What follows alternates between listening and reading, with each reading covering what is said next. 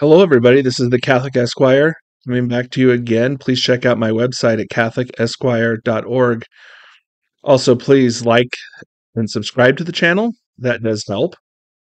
Especially helps for people like me who just set up a camera and a microphone and just talk a few minutes every week. That's not the case for other people who I consider or call professional Catholics. Those who make a living off of talking about things relating to the Catholic Church. Perhaps they have certain topics they like to talk about. They get asked to participate in various conferences and events, um, and they do very well for themselves, certainly. And many times they do provide very good information out there, no question about it. Well, my concern is based on some of the events this week, especially that confirmed my concern, is that these people are not really cut out for the culture war we need to engage in. I think everybody's different, but generally speaking, there's this post-Vatican II modernist attitude out there that says that, yes, we can talk about the issues that are important to us, maybe even some issues that are somewhat controversial, but at the end of the day, we have to try to get along with other people, try to get along with our enemies, not be overly pushy about these things, make sure we don't say anything that offends too many people in an offensive way, and make sure that those invites keep coming, that we keep getting invited to the parties and the financial stream coming in. And of course, we never ever want to make a bishop upset with us by talking about controversial things. That's generally speaking, I think, the attitude of many of these professionals in the professional Catholic class, especially over the past 30, 40 years. And the problem with that that is not going to be helpful in the culture as far as winning a culture war. Because, see, what I'm interested in, and many of the people I know who are traditionalists, what we're interested in is actually changing the world, going out and defending Christ's social kingship out there in the world.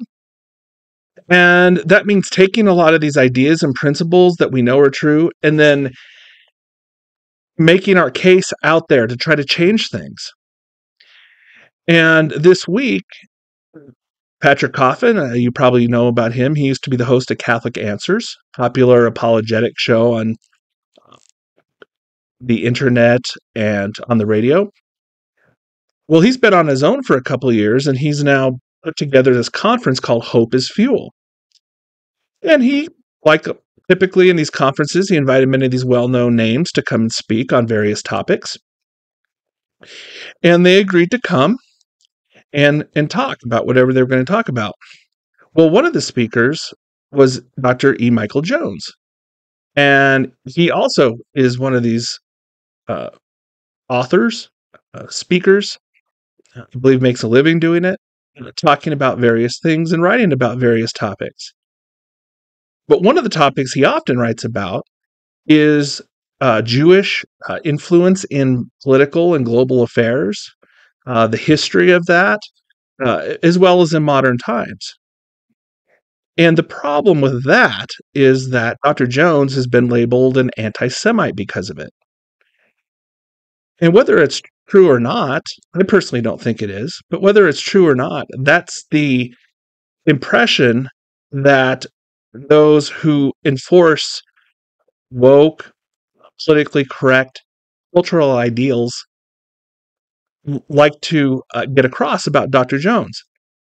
Well, anyway, there's been apparently, according to Patrick Coffin himself, there was someone emailing other presenters at this Hope is Fuel conference, bullying them, and persuading them, or encourage them in some way to drop off of the program and not be a speaker because Dr. Jones was another speaker at the same conference. But keep in mind, they're not talking at the same time. They're not really on a panel. I don't think it's more of just being two different speakers in the same conference. Well, believe it or not, people, well-known speakers are dropping off, possibly as a result of this pressure. They've given statements. Many of them come up with some excuses like, well, I didn't know Dr. Jones was on there before I agreed to do that. Had I known. None of the reasons are very good. It all boils down to, well, I don't agree with what Dr. Jones says, and therefore I don't want to be a speaker at this conference. Very weak. Well, anyway, some big names are dropping off. Some of them are Jennifer Roback Morse, Janet Smith, uh, Father Spitzer. All of these are pretty well-known names, and they've all dropped out, all claiming to be offended by Dr. Jones. This is very pathetic, and it's not going to help us in the culture wars. It's really not. This is not a matter of prudence. This is a matter of fortitude. Okay? And we need people that are willing to get up there and state the truth, regardless of the pressure that's put upon them to not state the truth. I have no doubt that some of these speakers, like Dr. Janet Smith, would have made a good presentation. But by dropping off, who benefits from that? Nobody benefits from that except the bully, the blackmailer. They're the only ones that benefit by you caving into that. All you're doing is depriving those who would benefit from your talk and your information from that. You're depriving them of that information. No one benefits. So why are you doing this? This is really just you're insulting yourself, and you're setting a bad example for leadership. I mean, it's honestly causing a level of scandal here. Because what's happening is now people who have a problem with what Catholics want to talk about and teach, i.e. the truth, what you're teaching the enemies of the church is that by engaging in these tactics, very minimal strong-arm tactics, at least in this case, you're teaching them that it works. You're teaching them that it pays benefits, that the enemies of the church can influence what happens in the church by simply putting a little cultural pressure on them. Accusing someone of being an anti-Semite or a racist or a bigot and homophobe. If you just do those simple things, you're going to be able to control these conferences and these efforts to change the culture. So what we really need, my friends, is an effort among the grassroots of the faith. People like me and you, the ones who are going out to work every day, the ones who interact with people out there. It really, at the end of the day, is our job to try to change the culture, to defend Christ's social kingship out there. And I think what this week has taught us is that we cannot rely on the professional Catholic class, the ones who write all the books and make the videos, the ones with all the reach and the influence and the pull.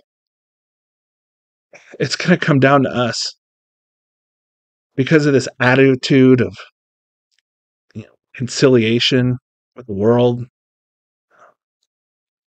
this lack of fortitude that exists. It's sort of ingrained into us almost in this post-Vatican II culture in the church. It's almost ingrained into us that we have to be more worried about our image and our financial streams and what other people think about us. But what I have to tell you is that the world is not going to think very good things about us when we start teaching Catholic truth out there. But the last thing we should be doing is shutting our own mouths to keep the truth from getting out. If you find this video helpful, please like it and please subscribe to the channel. That's the way it helps the people without all this reach and influence to at least get a message out there. I thank you for listening and have a great day. God bless.